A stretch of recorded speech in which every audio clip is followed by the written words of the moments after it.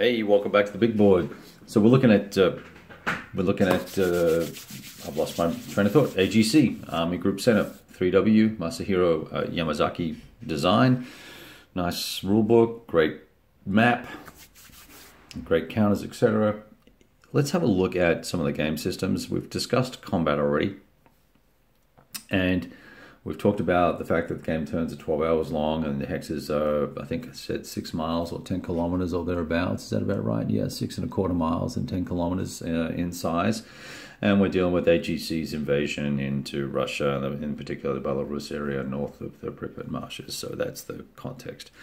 Movement is interesting in this game because, and it's also disconcerting and makes me double take every time I go to move a unit. With a foot unit, moving in the clear, I pay 3 movement points of, assuming I'm in mobile offense mode, of 8 available. So if I'm in mobile offense mode, I can move 2.5 hexes a turn. If I'm in clear terrain and motorized, and I've got the same mobile offense mode, right, I can move 8 hexes. So I'm moving a massive amount further, right? Now, if I get on a road, sure, I can move 2 hexes, 2 movement points per hex. So that's going to allow me to move 4 hexes. These guys are going to double the movement and move 8. All right, here we had a 8 to 2.5 difference, which is more than double. And here we have a 2 to 1 difference. Interesting. Railroads don't really help anybody. It's cheaper to move motorized through woods than it is to move foot through woods. It's cheaper to move motorized through swamp than it is to move through, use foot through that same terrain. So this is just odd to me. It's obviously, I like the way that it's +2 to get across a river, but it's +4 for armor. And then with entrenchments, then there's this, it's cheaper to move the troops through entrenchments than it is to move armor through entrenchments. I can see that, I suppose. So this is a disconcerting and disruptive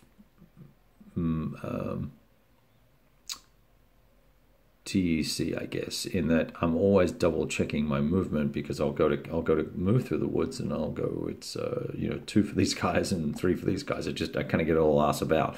So kind of funky there. These modes are determined at an unusual time in the game as well. In the game sequence, we do the air superiority phase. We place air interdiction and air assault units on the map. Then we do weather. Then we do and weather impacts the range of the effect of the aircraft that are put on the map, and we'll talk about that in a second. Then we go through the mode changing exercise, and you've got to be in command range. So for the Germans, it's 6 hexes, and for the Soviets, it's 4. And that can be problematic because you're rolling to make the change, and then I guess you're only rolling. But here's the neat benefit, I guess. You're only rolling once now to make the mode change. If you were listening to the previous video, we talked about how I made some errors with the mode changing, thinking it was per unit when in actual fact modes are per corps. So per these formations, right? You can't see. Let's move this down. Here's 4th Army here, for instance, right? So I roll for the 7th Corps, and all of these units in the 7th Corps will take on the mode that I choose for the HQ if the roll for the HQ is successful. And we go across the board, assuming they're in range.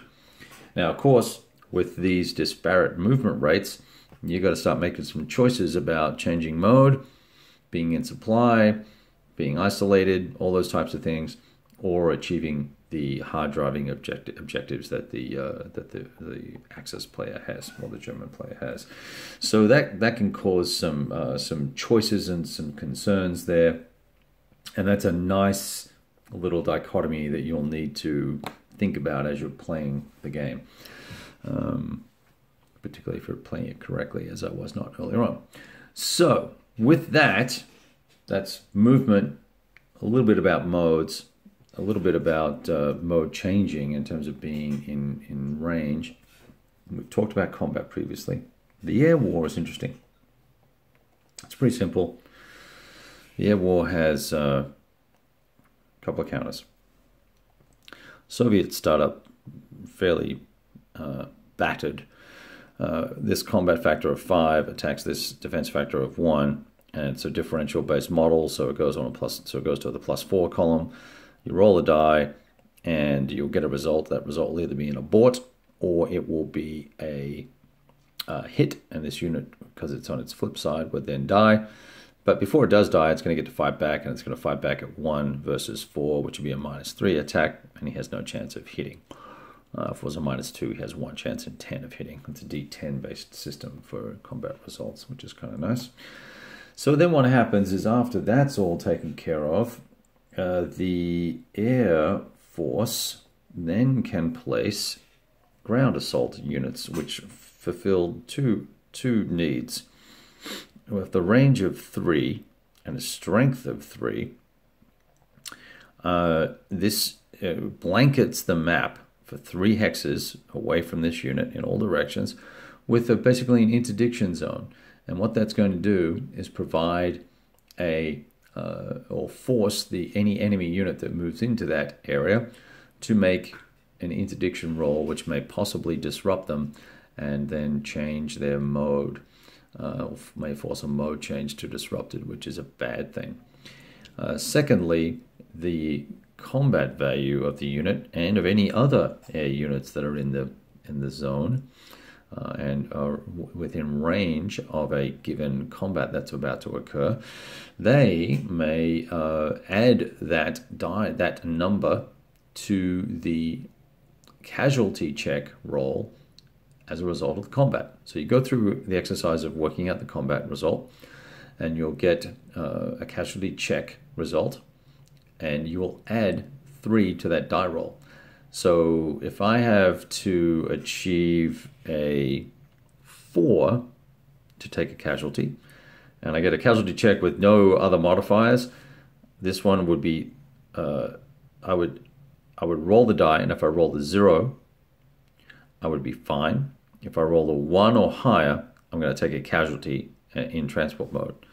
But if I'm in prepared offense mode and I have to take a casualty check, whether as the defender or the attacker, I'm going to take 7. I'm going to need 7 to take that casualty. And if I roll a 6 or roll a 5 or whatever the case may be, and I add 3 to it, I'll go over and take a loss. But if I roll a 0, 1, 2, 3, or 4, 0, 1, 2, or 3, then I'll be okay and I won't take a loss. So that's how that works. And here's a stand in defense mode.